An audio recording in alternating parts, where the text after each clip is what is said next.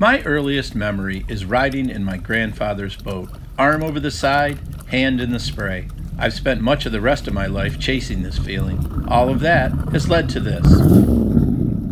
The wooden boat experience. Wow, episode 20 already. Before I get too far along in this restoration, I'd like to share my philosophy on it. My goal here is to create what I think should be called a resto mod. I'm not trying to create a boat just like it was when new, or even better than new. There are lots of boats like that around, and they are great, but not what I want. I want a user boat, what my friend Andrew calls fine from far, but far from fine. The kind of boat that if your grandchild gets in, but she isn't wearing the right shoes, you don't want to yell. I want a boat that's safe, dependable, and has been modified to work for me and my needs. Keeping in mind that this project is being done on a budget, and with a short timeline, would it be as interesting without such restrictions? Hopefully, it will be something I can be proud to own, and will help me share the love of wooden boats with others. Please check out my Patreon page to help support the Wooden Boat Experience. And now, you can order Wooden Boat Experience merchandise directly from our website at glassgoat.com. Let's see what got accomplished this week.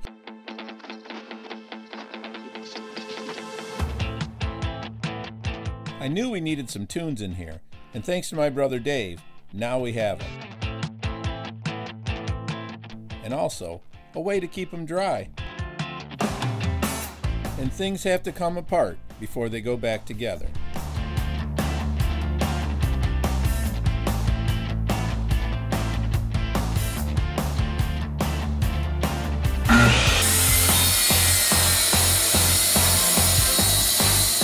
Lots of screws to pull out, not to mention finding the ones that are hiding.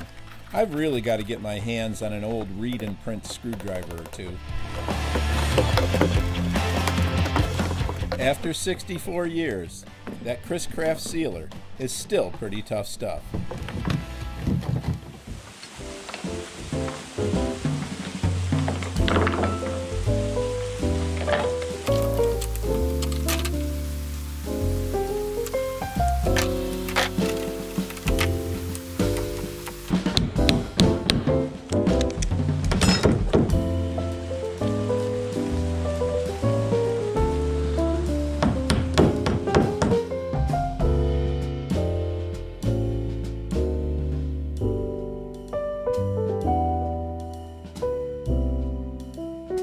So that was Saturday, and a great way to start the weekend.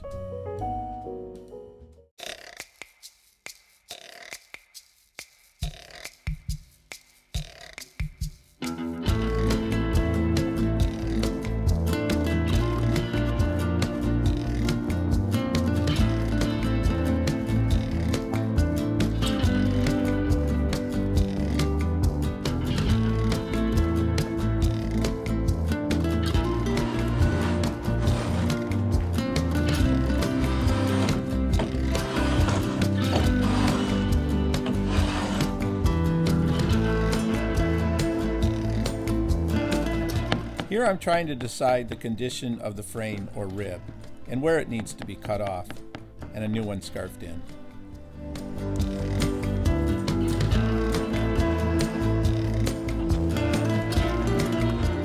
Next we need to remove the screws that go up through the strakes of the hull and into the frames.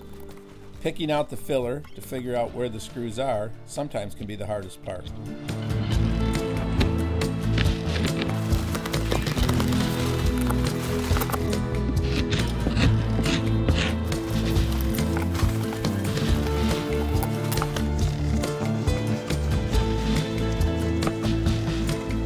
Here I'm cutting the frame or rib in approximately the location where I expect to put a scarf in, but it's not the right angle.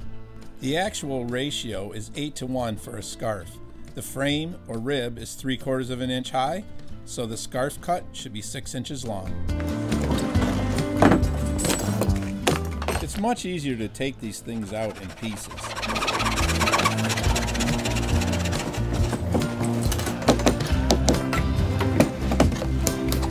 This screw goes up through the rib and into the stringer, so it has to be cut off. Sometimes you really don't have to be an expert to spot the rot. The remainder of the ribs or frames you see on the left going up the side are going to be removed later on, because we're going to bring the brand new frames all the way from the gunnel on the port side all the way down through to the scarf on the other side. There was still a little time left in the afternoon, so I stripped the paint and varnish off of this rear deck mahogany support. I figured I could find a better use for this white oak than the seat back that it had been. I'm not sure how it happened, but the weekend seems to have disappeared. Monday started off with some new gloves, a new attitude, and stripping some white oak.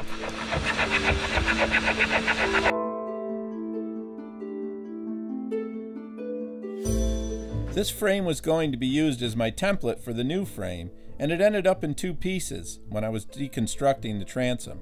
So I wanted to check one more time and see how it went together.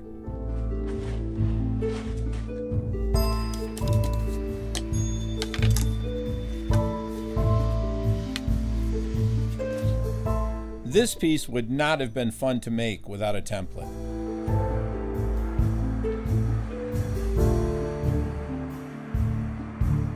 The jigsaw worked really well to cut out this frame, but only because I had a really good blade in it, because this white oak is hard.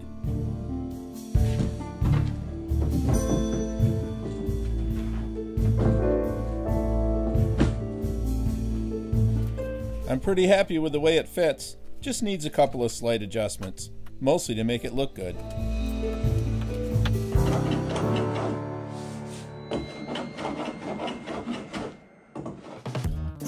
I began Tuesday by gathering the wood I needed for the vertical transom frames and prepping that wood.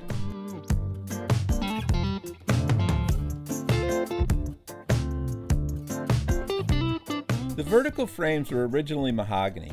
I chose to replace them with white oak. White oak is harder to work with, but is stronger, and that is what I had available. This white oak was reclaimed. Each board was ripped to width on the table saw. The original board was an uneven thickness, so I also ran them through the thickness planer. The screw holes were pre-drilled and countersunk. Lastly, I broke the sharp edges with a hand plane so they would accept paint better. I do this even with the boards which are not being replaced. Paint and varnish tends to roll off a sharp edge. It keeps the wood from splintering as well.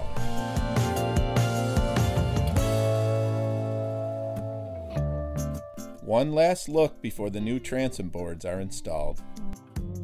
So it's Wednesday, a couple days before the video comes out, and you can see that the humidity has dropped to the lowest it's been since I built the boat shed. And also, you can see it's about 54 degrees in here right now, and outside it's 20 degrees, but it's been sunny all morning, and this is the best it's been in here. Now we have no heat source other than the sun, and as far as slick feet, I'll tell you guys about that later on. But what a great day. It feels so good to have a little sunshine and to be warm. Let's get this marked. We need to get this keel leveled off here and take the excess out, and then we will epoxy on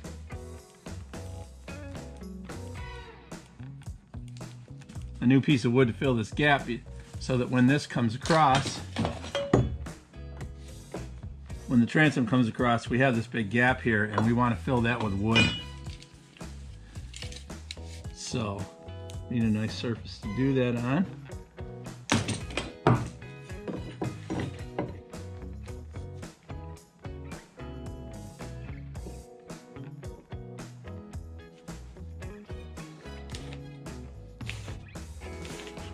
Now we got a nice level line there. Now we will come in with a big chisel.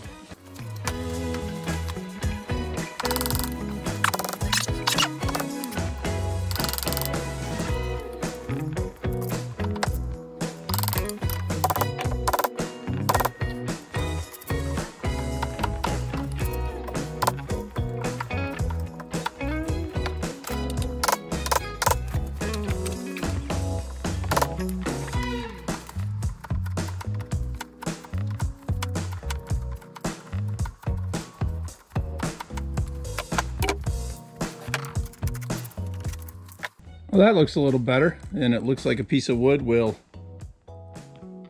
be able to fill that gap. You can see they're just, I don't know, maybe almost 1/4 of an inch. A little bit less on this side where the plywood's a little worn. And this hole's got to be filled up too. But we'll fill all that with wood or with 5200 to keep water from setting in there and causing a problem. As you can see here, there is a plan for some of this. It isn't all made up on the fly. Time to figure out exactly where that scarf joint is going to land on the transom.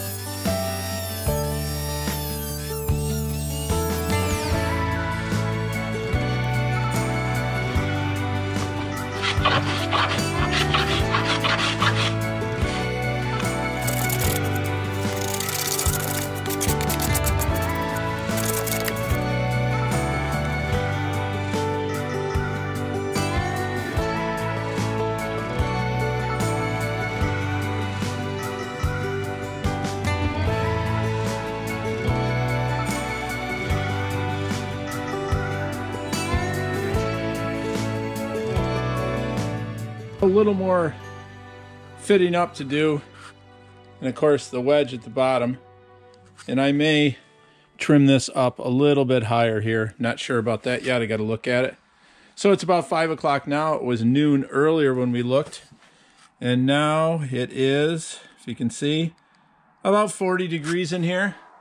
Humidity went up just a little bit. So far this is just a dry fit. Nothing's been really tightened up.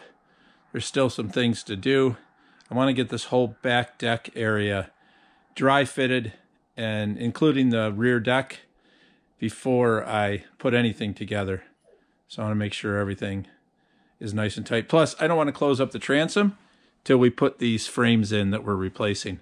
It'll be a lot easier if I pull that whole transom area out of there, other than the boards that are staying. These boards right here I'm not going to take back off. But I'll take all the frames and everything out of the way so we can steam bend those frames and put them in. And hopefully that's going to happen next week. I am done for the day. Speckles and I are heading to do chores.